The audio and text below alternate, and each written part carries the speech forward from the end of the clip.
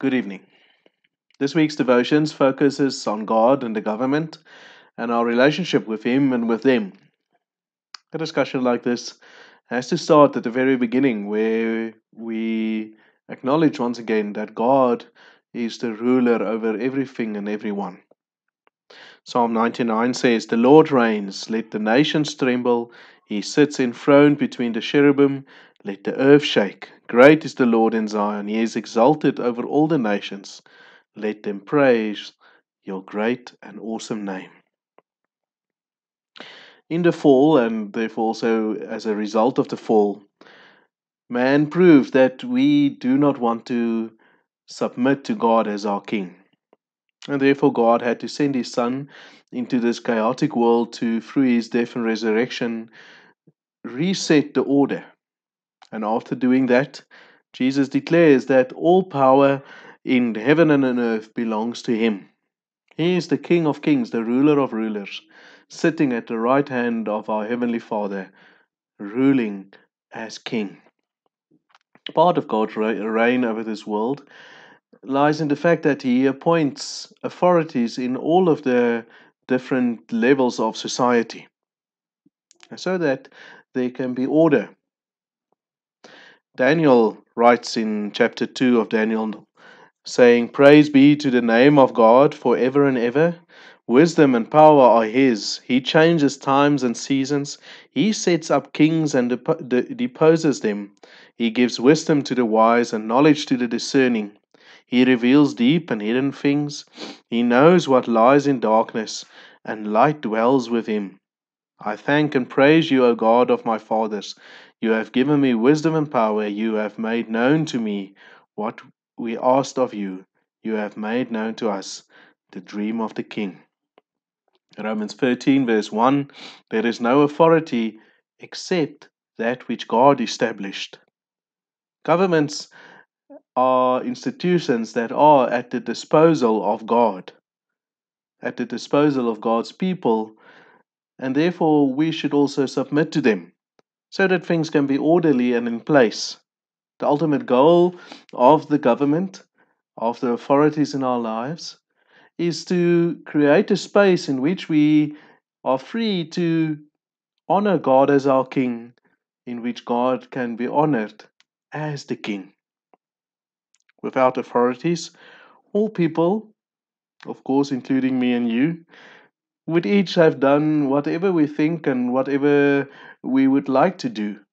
Just think of a game where there are no rules, no referee, and everyone is free to do whatever he or she wants to do. Let's bring all of this to the reality of 2020 with a phase 4 lockdown. In the light of the above, how should I act as a believer, seeing that I am someone that lives in a relationship with my Heavenly Father, but I am also submitting to the government? How should I keep perspective on what the authorities are doing or not doing? How should I understand all of the things that they are doing, and even more difficult, how should I obey that? What should I do when others, and sometimes myself included, start not to obey what they are doing, what they are prescribing? We will, God willing, consider these issues in the next week, in the next discussions that we'll have, building up to Sunday's preaching of the Word. The starting point that I need to affirm or reaffirm from God's Word by faith is that all authorities in this world is established by God Himself.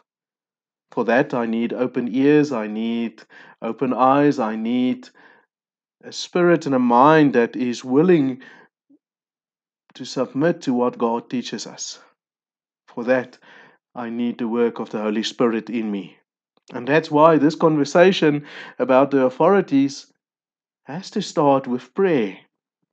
We as Christians should not fall into the common way of thinking and speaking about the government and about authorities, the negative rhetoric that you so regularly find, the building up of suspicion towards figures of authority.